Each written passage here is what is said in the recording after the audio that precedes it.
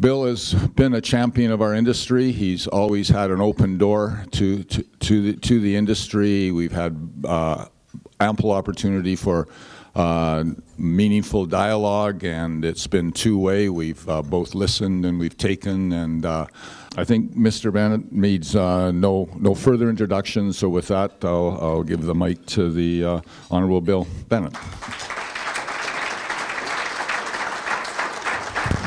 Thank you very much. We've got a lot of work ahead of us as a government to keep our industry invested in the province, to keep all these 30,000 plus jobs in this province. We're doing, as I said earlier, we've got most of the recommendations of the reports already implemented. We're going to finish that before the end of 2017.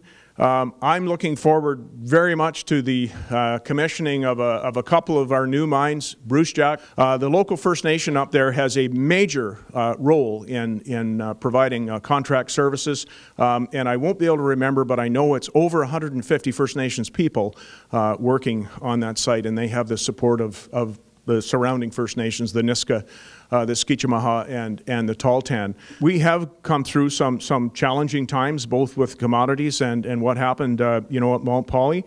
But we're still in a position where we've got those 7 mines permitted that we did not have in 2011. We've expanded those 9 mines. We got all these people working in mining. It's been a great honor to be your minister 3 times, and thank you very much for your attention.